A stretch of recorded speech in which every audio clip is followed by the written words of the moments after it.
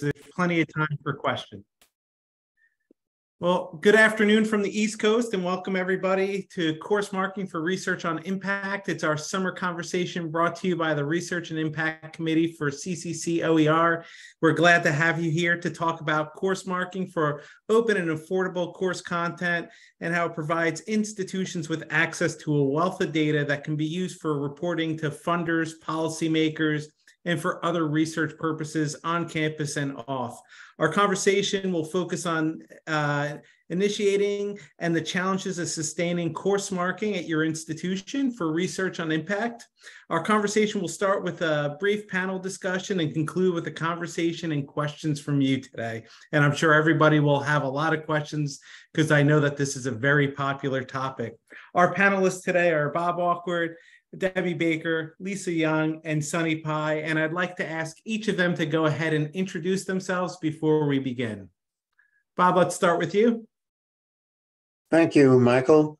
As he said, my name is Bob Awkward. I'm with the Massachusetts Department of Higher Education. I'm an Assistant Commissioner for Academic Effectiveness.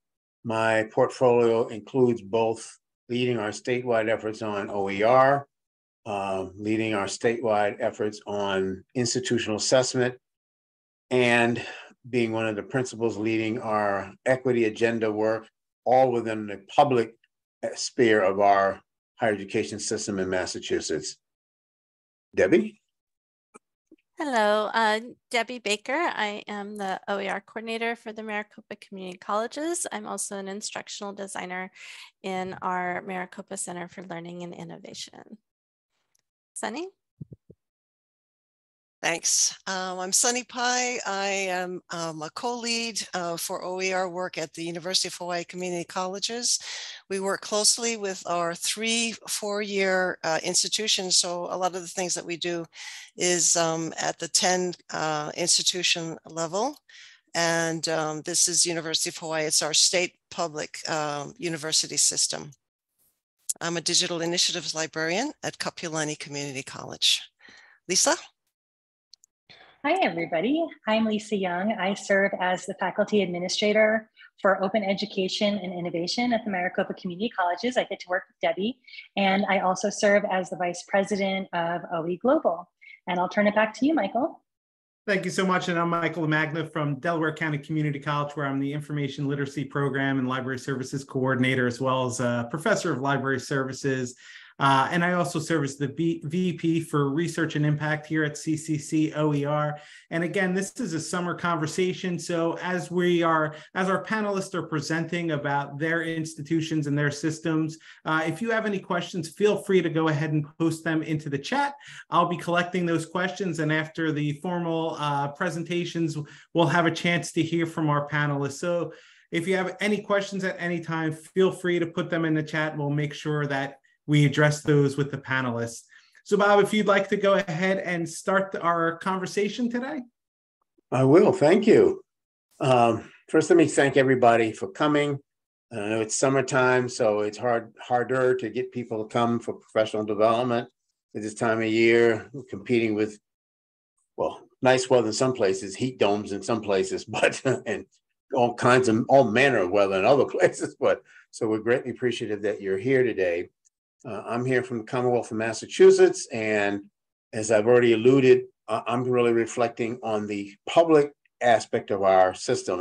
Obviously, higher education is both public and private in Massachusetts, but we have an interesting state in that we only can really have real authority over private institutions created since 1946. I mean, we're in the state of Harvard and MIT, for goodness sake. So, Harvard was created before the country was created. So, how are we going to tell them what to do? We don't. So, I'm representing, as you can see, the our UMass system, our 4 campuses, the undergraduate serving institutions, the 9 state comprehensive universities, and our 15 community colleges. And I'm pleased that Dr. Noe Ortega is a relatively new commissioner.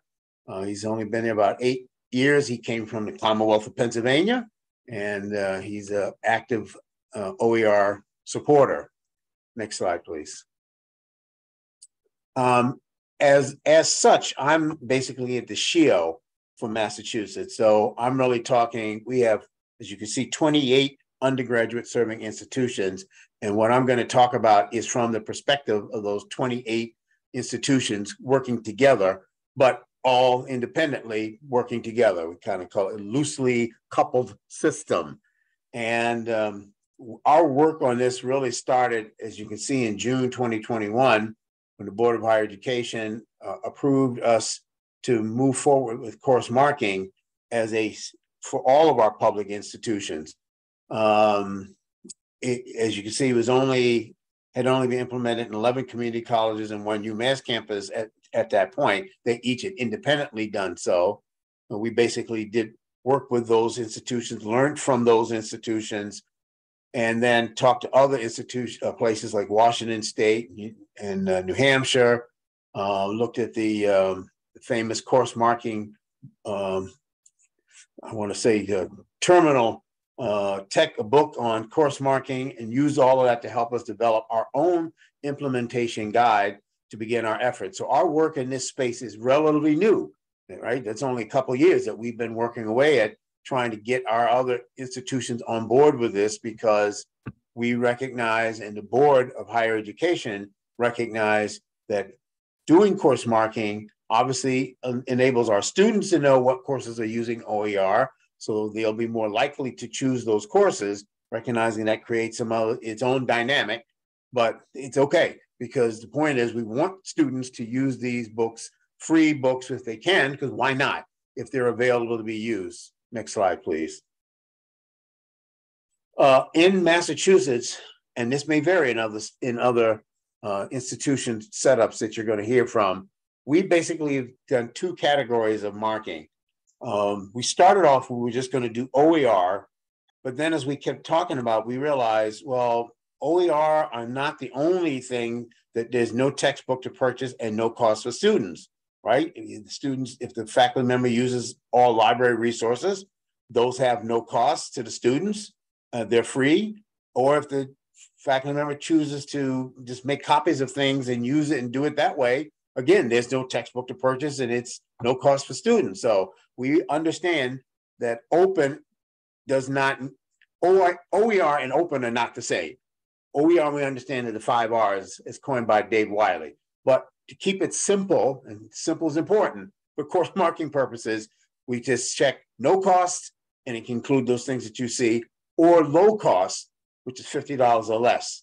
Again, that may be different in other places. Some folks, the purists don't like low cost, but we had institutions that were doing it 50 or less. We had folks who were doing it 40 or less, and we did a compromise and said 50 or less, because, for example, myself, I teach principles of macroeconomics. I went from a wonderful $225, probably $250 now textbook, Cengage textbook, to Lumen Learning that's $35, which puts me under the low cost teaching and learning materials. And I made the case, as did others, you want me as a faculty member to make that choice, and you got to give me some credit for making this move. So I should be able to get under the tent with other folks. In fact, the only reason I basically use the Lumen Learning is because they already have all the interactives.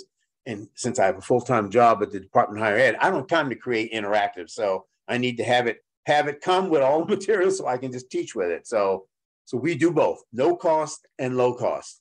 Next slide, please. In order to support this, now you might think, oh, that's easy. Yeah, everybody's going to go gung-ho. Yay, let's do this. Well, if only it were so. There are people who get it. There are folks who don't want to do it. And then there's the folks in the middle who you're basically trying to move, right? Trying to use the folks who get it to pull their colleagues, recognizing the folks who don't like it probably will never like it, just because that's the nature of the way it is. So we've had to do a lot of things. You can see both in 22 and again in 23 to try to help ensure people understood what we were doing, why we were doing this, what tools and resources we were providing for them, answering their questions. We created sessions where people with the same SIS, student information systems, could meet with each other and learn from each other on how they had implemented it at their campuses. because we realized that was it. That was one of the challenges. I mean, not only do you have the faculty members who say, if we do OER, all the students will take OER courses and we won't have courses. And I say, no. I mean, yeah, the OER courses will probably fill first, but since most of that's in the gen eds, there are multiple sections. And so the students who don't sign up as fast will sign up for your courses. Of course, you could always enact an OER course in one of your courses. That would help as well. But part of the issue was just understanding how to work their registration systems and work the logistics to be able to do these. So those sessions are very good. Again, this year in 2023, we did a series of seminars for people who were beginning, for people who were had started but seemed to be a little bit stuck, and the people who basically already had it implemented. So we customized these seminars for each of these groups, again, trying to help people get traction and get them moving, because it's continuous effort required here. Next slide, please. How have we fared so far? We're still kind of where we started off from. So I'm saddened to say that, but we're going to continue with this work. We're not going away, and they know we're not going away. Some of these issues are real. One of the issues beyond the faculty members individually, at our state universities, we run into issues with governance, that we have state universities who say, we've got to run this through our governance process, yet they're not too quick to run it through their governance process so we can get this thing moving. So that's kind of, that stickiness is causing us some issues to get it moving, although they say within the next year or two, they're going to get moving. And I've got a few ideas about how to get the group moving. Our UMass system is also in that middle group as well. And they're also committing that within this coming academic year, they will get moving. So if I get to do this a year from now, I'm hoping that middle group will have moved into the top group and will be dragging the other folks in behind them. So that's kind of where we are. Next slide. And this is where I get to kind of say, because this was about research. So what was the point in doing all this stuff? Well, one big one, of course, is for students to know what books are, which teaching and learning resources are open and low cost. Two, quite frankly, to encourage other faculty to join in implementing this among their courses. But the third, and this is where the research aspect is to collect data on what we call our key performance indicators on how we're doing with OER across our public institutions.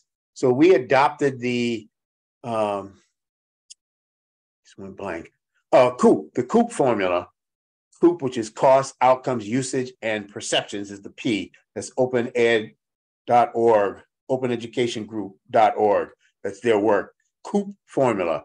And we selected a few. When you go in and look at the site, there's a bunch of things under each of these big dark headings. We selected a few that we want to pursue. Last year, FY22 was our first year collecting data on all the ones that you see in the black. The two ones that are in red, what we call our equity measures, we're doing this fiscal year for the first time. Last slide, please. And here's what we learned. Out of the 28 undergraduate serving institutions, 17 of them reported. It was 61%, which is good. That's good. We hope we'll get all this year. Next slide, please. Look what we found out. Of those 17 institutions, they had saved their students over $7.6 million in doing OER and low cost, because we track both. That's a return on investment. As you can see, for every dollar that we spent, we were able to return $123 in savings to students. And then if you look at it on a full-time, an FTE basis, it's $164 per student. So there's a caution in that. Of course, some of these savings is all not just in FY22. Some of this work was already ongoing. So that's a challenge. Once you do it, you keep getting the year after year after year, you get those benefits. But when you do data, you capture one time. At this one point in time, that's what we captured. We are delighted. So we move on with course marking in Massachusetts. That's our story. To our next presenter. Thank you, Bob. So Maricopa Community College District is comprised of 10 separately accredited community colleges across the Phoenix metropolitan area in Arizona. We serve up just over 93,000 students. Again, that was last year. And that's in the 2021 to 22, we conferred just over 22,000 different awards. These are transfer certificates, degrees, or occupational awards. Next slide. So how it started at Maricopa. And I'll jump there, Debbie. And it's so nice to see so many friends in the audience. Hi, everybody. So how it started, about 10 years ago, we came up with this idea called Maricopa Millions, and our goal was to save our students $5 million in 5 years. We thought, how are we ever going to do this? We had huge debates as to, what do we call this for this cost savings? Do we call it OER? Do we call it no cost? Do we call it low cost? We had never thought of ZTC. And we had a debate that we were going to call it no cost, low cost, because at the time we were really interested in cost savings. And we, the Washington State, Bob mentioned them earlier. They were doing $30 as low cost, and we surveyed our students, and our students came up with $40. So we were like, great, we'll go with $40. That's what our students feel low cost is.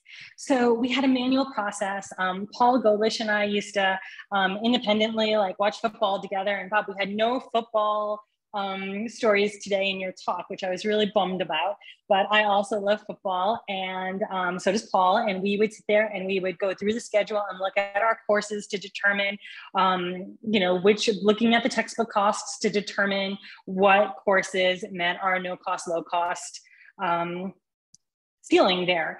And then we would do the calculations. So because we have so many courses, as Debbie just mentioned, we couldn't go through every single section of every single course. So we just looked at the top 50 high enrollment classes. We had a very conservative estimate of 20 students per class, and we went with $100 per textbook. And we calculated our savings. But then we were the first institution in the nation that put the course marking in our schedule. And so we had done focus groups, and our students were like, we are mining the schedule to find low cost materials. And we thought, we'd rather have you spending your time studying or working or caring for your family. So we did it for them. And that made everything so much easier to calculate and then to dive into deeper data, which we're going to show you in a minute. Of course, we marketed this to students, did student awareness. We calculated those costs, and our process was very student-centered. We really didn't think about the data that we needed. We thought about the data that our students needed, which we're really proud of. But that leads us to where we are now, 10 years later. So Deb, what are we doing now? So here we are, and we really want to know, looking back at the data, how much of those courses were using OER? Where was it simply zero textbook cost? And what percentage of these courses is falling in more of the low textbook cost range? So we have gone through over this past year to put in place a new codes for the course marking. So coming up, I believe in the spring, is that right, Lisa? Spring 24, getting my years straight. Then the course marking will then reflect or have the faculty will have the opportunity to tag their courses as zero textbook cost or ZTC, low textbook cost, LTC less than $40 or less, and OER. So some of these courses may be able to be tagged more than once. For example, something using OER could also be zero textbook cost. And so we would like to then be able to use this data for reporting, for providing options for students, for targeted faculty development, and also so that we have a sense of how faculty are leveraging these options to provide more affordable resources for their students.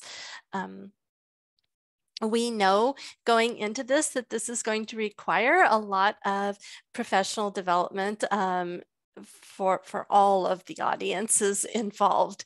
So we've started conversations with faculty that are already using OER or low cost options. We've started conversations with scheduling. We've started conversations with the IT folks that have to put these codes in place.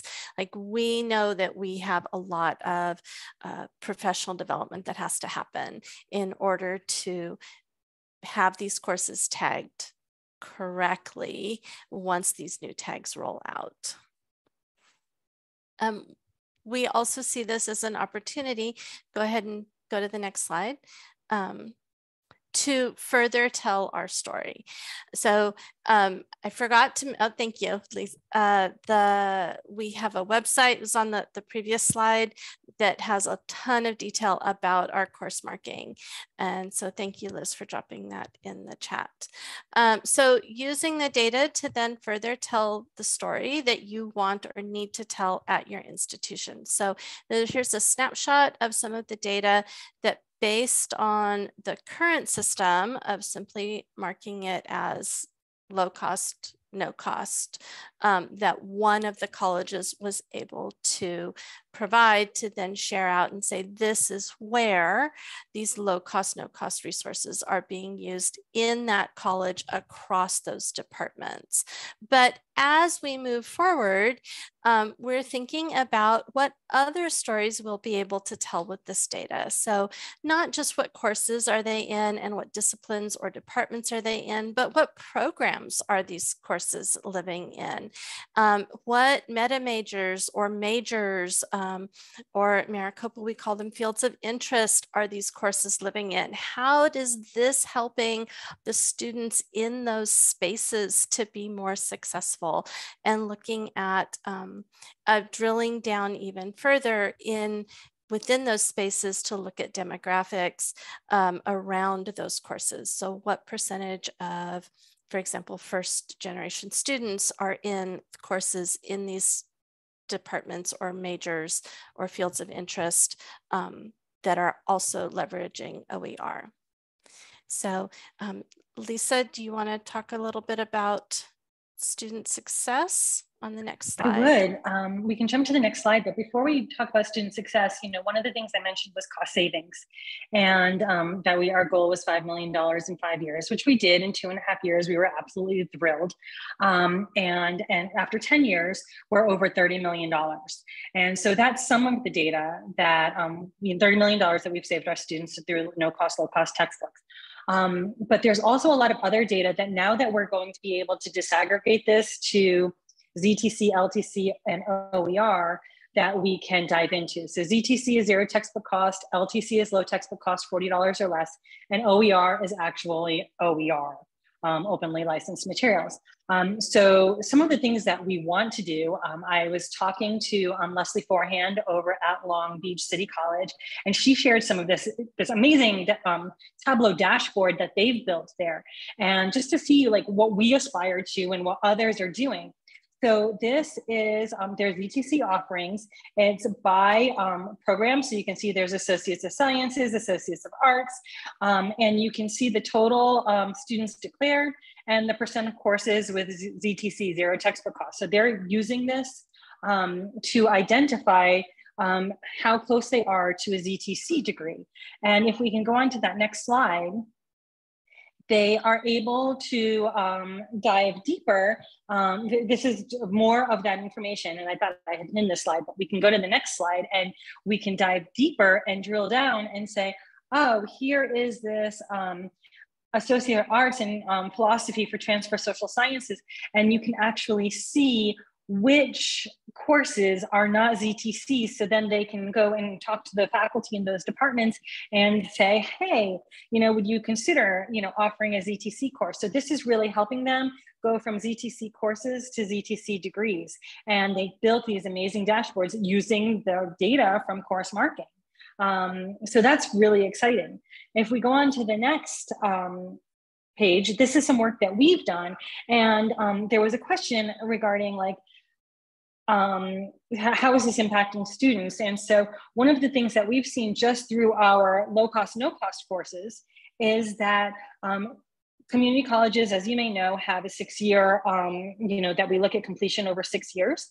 And what we're seeing is that students who are taking multiple low cost, no cost courses are staying in the system longer and not dropping out. Either they're transferring, they're completing their goals, or they're staying in the system longer. And so we're very excited about that.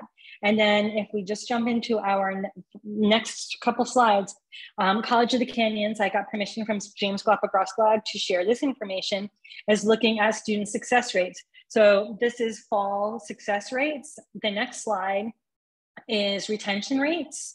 And so they're able to look at that based on, they're basing it down by race. And then if you look at the following slide, we're looking at fill rates. And so we're seeing that courses that, they're seeing that courses that are OER are getting filled faster as well. So there's a lot of ways that we can leverage this data. There was also a question in the chat about, are they taking more credits? And Tidewater College has seen that that's in fact the case as well. And so with that, I'm going to turn it over to Sunny. Take us away. Hi, everybody again. Let's see. So just to repeat, I am a co-lead of the Textbook Cost Zero program at the UH Community Colleges, and I work with Wade Oshiro at Leeward Community College on some of this planning work. We have 10 separate accredited institutions, 3 are 4-year. We started this whole thing as a group of volunteers. It started with a few librarians who thought this is a great idea. You know, we heard Cable Green speak, and we got to go to an open ed conference. We rapidly invited instructional designers, instructors, and even administrators started joining our group. We've been meeting every month since about 2015. In 2015, the UH Community College's Vice President's Office gave us innovation funding to start a 2-college pilot, then grow the program to the 7 community colleges. Our 10 institutions use Banner. So in 2015, the UH Manoa Continuing Education Program, that's a 4-year, initiated using a marking in the comments field, textbook cost $0. This was, Outreach College is like an adult education, so it's summer session. So our librarian there started that innovation, and Leeward picked that up right afterwards, and Kapiolani picked that up right afterwards. So basically we're using the comments field in the Banner registration system to inform faculty and students what courses were Textbook Cost Zero or ZTC. But of course, we were using a phrase, so that makes it more complicated because you have to make sure that all the secretaries type it in precisely, especially if you want to do counts. You know, so I was downloading, our course offering data for Kapiolani Community College and doing a search for $0. It gets complicated if people have looked for have done searches for strings. But the advantage of using the comments field was that each college had control over what they put into the comments field. So, as a startup, we did not have to make the argument to the system to make this a system-wide operation. So colleges kind of signed on one by one. And by 2020, all our 10 institutions were on board and were marking. Then the definition of TXT zero, what is textbook cost zero? Basically, Leeward and Kapiolani, we had to work it out, as in our pilot program. I just wanted to tell everybody that all of these links are working. And actually, if you download the slides, there's a lot of information in the notes. So don't download it as PDF, download it as a PowerPoint so you can get to the notes. There's a lot of detail there that all of us have put in. So basically it was $0, no cost at all. It's leans toward all the teaching materials are no cost, exams, no cost, materials that they have to read. If you have no cost teaching materials, but you have a lab fee, that's okay, because that's equipment and it is instruments, and we have culinary and health services. So let's see, administrators started noticing our impact because we were going after cost dollar savings. We tried several times to get a banner attribute, first with a college institutional research person, then higher up the community college system administrative level, no success. So you can see right away that this is very grassroots. We're trying to grow tall. Then in 2019, a 10 campus system level administrator, Hei Okimoto, she was associate vice president for student affairs and director of academic technologies. So please notice she's doing the student affairs side, student services side, and she's also doing academic technology side. So she conveyed a meeting with us, and she said, you guys are doing a good job, how can we help? So we asked about a banner attribute. So she knew the right people, and before we knew it, we had a TXT0 attribute in banner, which went into effect spring 2018. When I say attribute, it means you just click one data element in the banner database. You don't have to type out precisely the phrase that we're asking everybody to use in the comment. It's also much easier to pull, aggregate data, and also just sort and select. So then that same administrator asked in 2021, our 10 campus institutional research and planning office to generate regular TXT0 reports by which we can track statistics by campus and across the entire system. So this was very helpful, because pulling all that data down for each of our groups of OER campus advocates at each campus was a real headache. We have teaching faculty, we have full-time librarians, everybody is very busy. So now we have one report that comes out after each semester and also at the end of the summer session. So we have a sense of what's going on across the system. Essential stakeholders in all this process were our volunteer OER campus advocates, instructional faculty, department chairs and secretaries who have to click all those things to get it into banner. Our campus registration specialists, they're the ones who answer the questions once a secretary doesn't know how to make this work. And faculty senates for some campuses. We got resistance from faculty senates from some campuses, so we had to get their support in some instances. And of course, the academic affairs administrators at the campuses. At the upper level, for us, it was the Community College Vice President's Office, the Information Technology Services and Banner Office for the 10 campuses, our Student Affairs Office, the Academic Technologies Office, 10 campus level, and our Institutional Resource Office at the system level. Next slide, please. Next slide, please. Okay, so this is a very this is a very confusing. This is our output. This is our prized report that comes out now. We just got one for summer 2023. So when we were approached about this report, we were asked, well, what do you want on this? So we basically constructed a data report that reflected our data collection process that we were doing campus by campus anyway. Our goal was to generate a report that could lend us insights into the diffusion of TXT0 practice and cost savings to students. So we want to, we're looking to see whether or not there's growth across the campuses.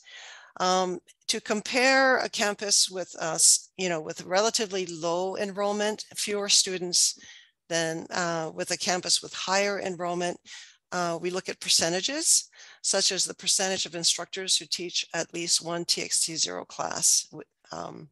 So that's helpful, and people can kind of gauge how the knowledge is spreading the adoption is spreading across the campus. So this data helps us calculate rates of class TXT0 adoption using the course reference number, rates of adoption by subject matter / departments, and rates of adoption by instructors teaching at least one TXT0 class. You can also derive on a different sheet how many instructors are teaching repeatedly. And of course you can calculate cost savings to students using the $100, generally accepted metric. So this data and trend data over multiple semesters is distributed to all campuses once the report is sent to us.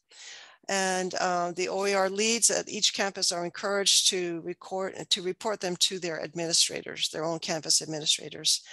Wade and I, as CC leads, we compile this information, we build trend data graphs, and we send that to our vice president's office, who continues to provide us with funding for this work. Next slide, please. So each campus has a different workflow. So this is just to make things easier. This is my college's workflow. Again, all of this is clickable if you want to get more information. I appeal directly to department and program chairs and their secretaries to get their faculty to remember to mark their classes, TXT0. Our curriculum specialist in the Office of the Vice Chancellor for Academic Affairs fields any questions that secretaries or chairs might have about how to mark those classes. For Leeward and Capulani, the courses are self-certified. It's honor system for the faculty. However, we check on any questionable markings if they're reported or if we discover them.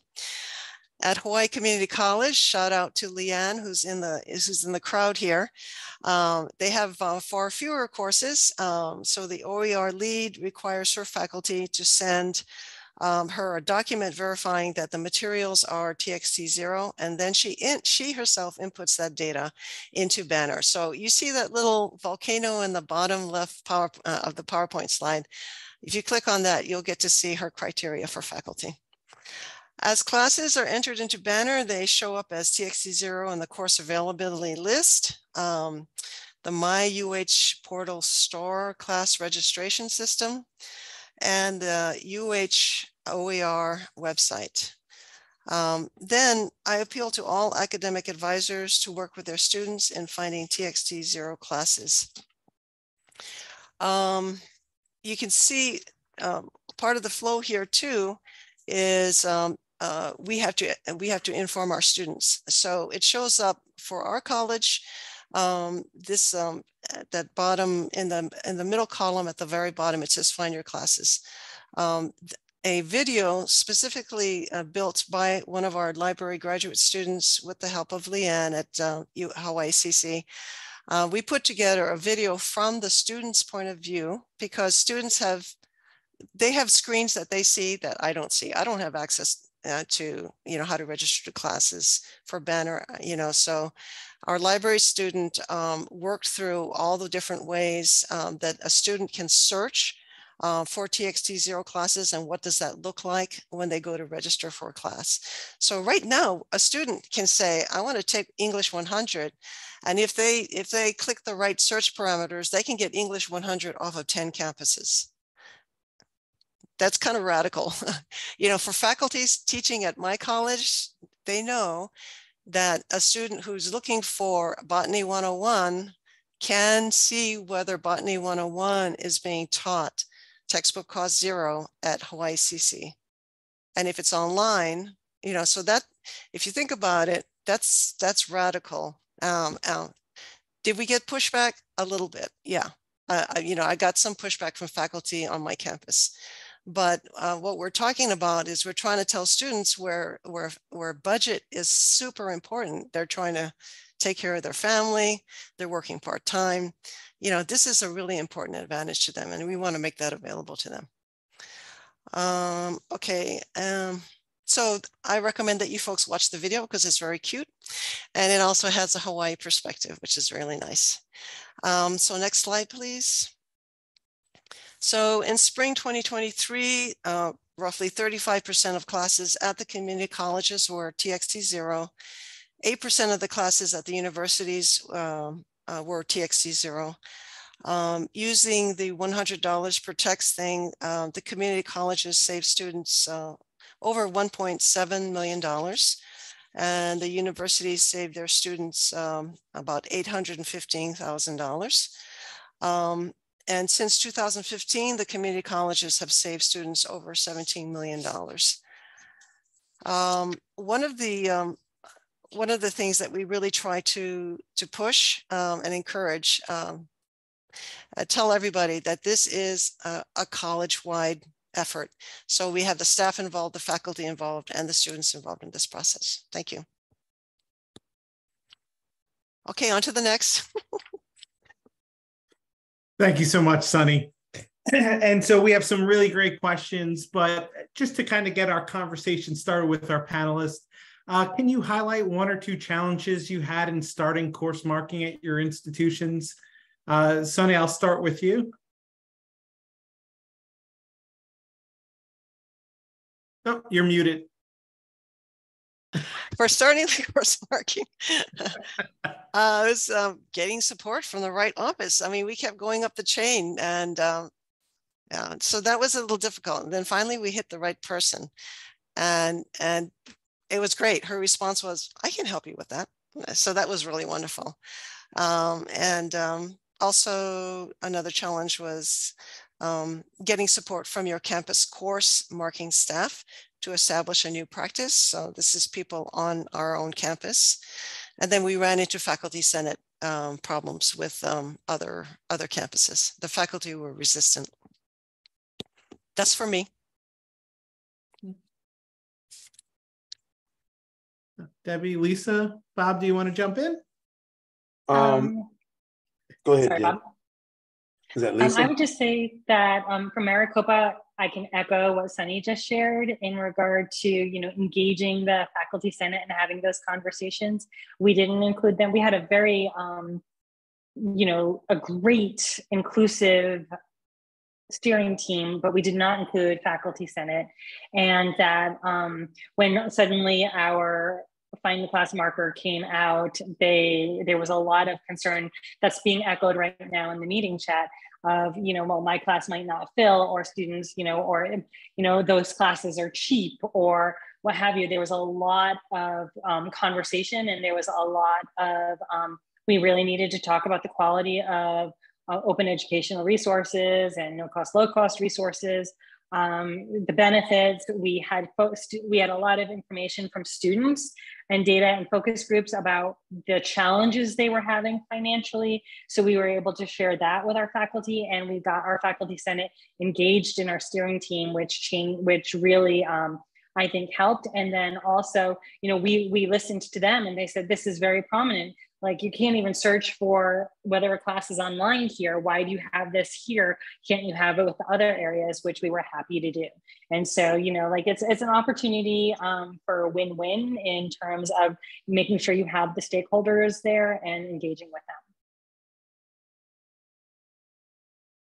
Yeah, I would say in terms of challenges, the faculty senate governance issues that I mentioned before, quite frankly, I have a lot of CAOs who are talking the talk, but aren't necessarily walking the talk around support of course marking. And of course, for me, it's easy to say, because to me, I see it as low-hanging fruit and totally in their wheelhouse, because it both is about improving, expanding the options that faculty members have to teach from, which is teaching, which is in the CAO's wheelhouse, and in lowering costs, improving student learning, which is students, which is also in the CAO's wheelhouse. So, so to me, it's hard for me to understand why they aren't doing it, leading at their campuses in the way they talk about this. Now, some of this I understand around political capital. They have to trade off what battles they want to battle with their faculty. And there's no doubt someone's saying, this course mark is fine, but I got other battles, and I'm not going to use my political capital on this. In fact, that's one of the things I'm going to do is get together with a group of the CAOs from the state universities and have them tell me how they can help move this needle on this issue.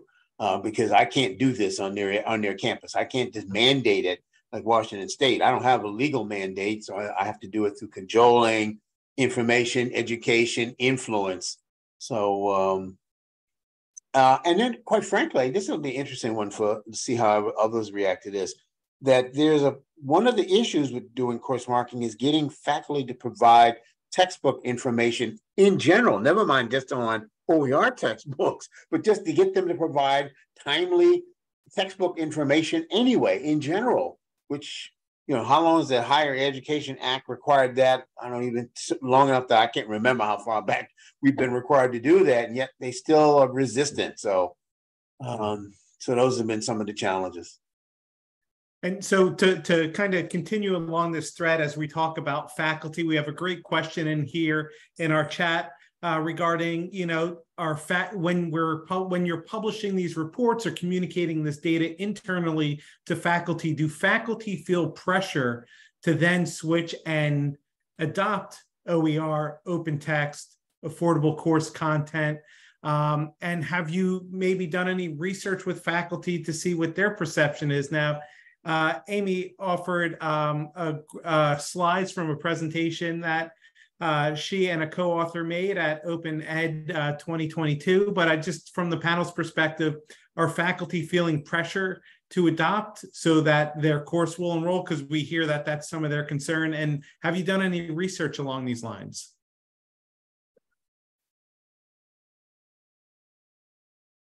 I don't know who would like to. Well, the quick answer is I hope they do. And I'm sure they do, because we do hear the buzz about, well, if you do course marking, well, you're not going to, my courses aren't going to populate, and then I won't be able to teach, yada, yada, yada. I don't specifically, and that's a great research question. I have to add that to what we're collecting, if the system can handle it, to see if, in fact, how doing this is impacting other folks or other people feeling moved by it. I know that doing education of faculty is increasing their interest and willingness to adopt OER, and thereby hopefully pull other colleague faculty along with them. But just doing, I'm not sure, at least in Massachusetts, is course marking is having that same pull effect. I don't know. I'll be curious to see what other folks are learning. So if I could jump in here, I don't know. I'm how faculty in Maricopa, I don't know if they feel pressured to adopt OER, but I can say that it's a good thing to start the conversation with them. We talk so much about student success and providing, removing barriers to student success, and this is an easy barrier to remove. And it's a good way to start that conversation. And we do a lot to support faculty that want to move in this direction. And we talk oftentimes, sometimes faculty are concerned about, well, I don't want to write a whole book, or I don't want to do this. This feels too big to me. So we encourage them to maybe start with what they can do. So, you don't have to transition the whole course all at once. Maybe start small and help work with the librarians on the campus at the different colleges to start identifying the open resources or the free resources that can help their students. From a course marking perspective, we really want to move to a place where we can differentiate that data to say how much is really OER and how much is library resources, or how much is low cost. Like, where is this push for affordability really happening across the colleges? But it's okay to not have to go all in and jump into the deep end all at once. But this is a great place to start removing barriers to success. Yeah, that's well put, Debbie. And we do have librarians across our 10 campus system that are even just for starters, are assisting faculty with starting small, or finding commercial copyrighted materials that the libraries, we're already spending money on these resources. We're spending a lot of money on resources. So why, it's a great way for faculty to take advantage, of our resources so that they can teach with those materials. Again, we are TXT0. We don't require OER. And Lisa, that's a great comment about it allows faculty to connect with other faculty who can mentor them through this process. So that's excellent. Now, I'm going to pivot a little bit and get off our highlighted questions on the screen, because I think this brings us to a question that appeared in the chat related to how do we separate out low cost, no cost, textbook zero, ZTC, library licensed content. How do we separate all that out when we're pulling reports and communicating that data? Do you separate that out? And I'll speak from a librarian perspective. I know that library licensed content is getting a lot more traction with faculty. And are you pulling out that specific set of data? Because I'm sure that would help with library funding arguments on campus. So, I don't know who would like to start there from our panel. Okay, Elisa, you want to jump in? I'll jump in. And so, this is the situation that we're in, that we didn't have it disaggregated, and it was really challenging for us. And so we did a lot of work in creating those definitions. We have 10 separately accredited colleges, but our librarians are very engaged in the work that we're doing. And on some of our campuses, they are really looking at partnering with us as we look at ZTC degrees and how they can help and leverage their budget and ebooks. So an example of that is I teach a course that I have a great textbook, and I'm like one of the OER people, me and Deb, and it's a great textbook. And yes, I could take the time to write something, but I love the textbook. And it was under $40, so it was low cost, but I wasn't really like feeling the low cost being, my role. And so I went to the library, and there was an ebook, and we had one. And so I said, what would it cost to have an unlimited license? And it was $12 annually to have an unlimited license of the textbook. And so we were able to leverage that. But I think that, so that's just an example of like ways that like when you're partnering with them, you can really help to get that data to them and have them help you. But I think that the work that we did in creating, breaking down our definitions, do the work that we're doing in professional development of our faculty and schedule builders, the awareness campaign that we're about to launch for our students is all aligned with that. And if you look at the website that we shared, we have all of these scenarios that walk the faculty through, like, is my course OER? Is it ZTC? Is it LTC? How do I figure it out? And I think all of those pieces are a part of that. But we're so excited to have this data available to us come spring 24 so that we can hopefully do some of the things like Long Beach or College of the Canyons are doing, and some of the work that, Sunny and Bob have shared as well. So like, we just can't wait, or I can't wait.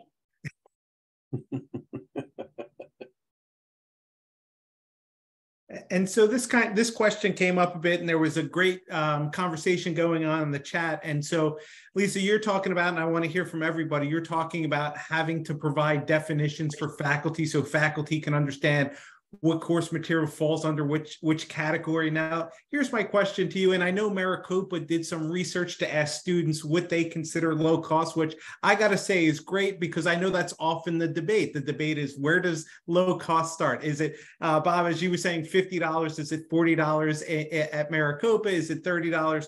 But from a student perspective, and this was a great conversation, wouldn't just free be a good course marking for them? Do you think there's value? Because this was the conversation that was happening in the chat. Is there value to having these multiple definitions out there to educating students? Now, it's great that you're having an awareness campaign. So I'm going to start with Maricopa. How do you get the word out to students? How are you educating students? Are students receptive to that kind of conversation?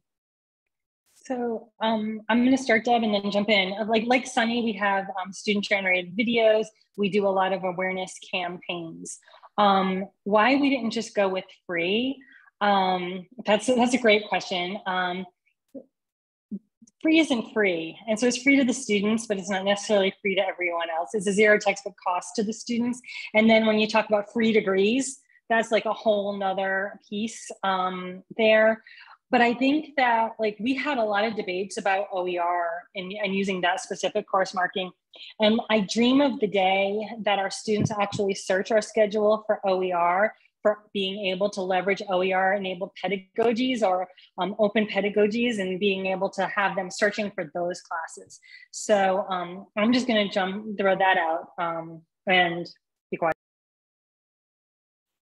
I'll just add to that. I think Lisa's absolutely correct. Like that is kind of our hope for the future, is that students will look for courses that are more open, and that will give us more and more opportunities to introduce faculty to open, not just open pedagogy, but how to teach with an open educational resource, how to leverage the fact that these resources could potentially, depending on the licensing, be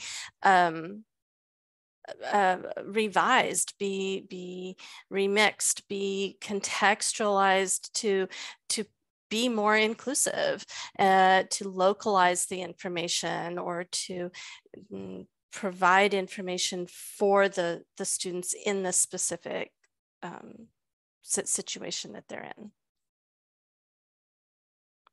Excellent. And so I'm just looking at the time, and I just want to offer the panelists last chance for remarks, and we could just start in order. Bob, final thoughts on course marking as it relates to researching impact for students?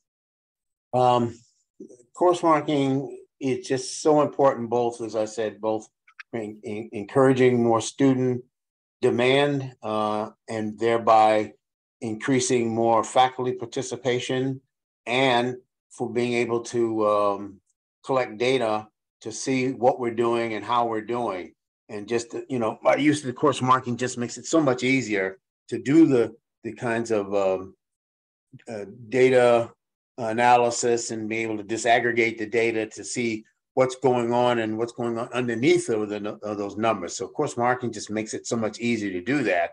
And that's part of what's slowing down our ability to do some of the assessment we want, because people aren't just going to do it manually. They're just not going to do it. So that's why we continue to keep pushing on it. The other thing that we did that was very helpful, by the way, is we did an implementation guide. We wrote it based on everybody's practices and talking to other states. We developed a guide that has definitions in it, very specific, so people know, so the campuses are using those consistently across. So we're making sure when we're collecting the data, we're putting apples to apples together when we're collecting the information. Excellent. That's all for us. Oh, sorry about that. Debbie, final thoughts? Excuse me, I'm looking forward to being able to disaggregate all the data moving forward. Oh, excellent. How about you, Sunny? Oh, well, we're not there yet, but we'd like to work with our institutional research office to look at student success factors like GPA and fall withdrawal rates for Pell, part-time Hawaiian students, Filipino students. We have slightly different categories. And time to completion would be very cool.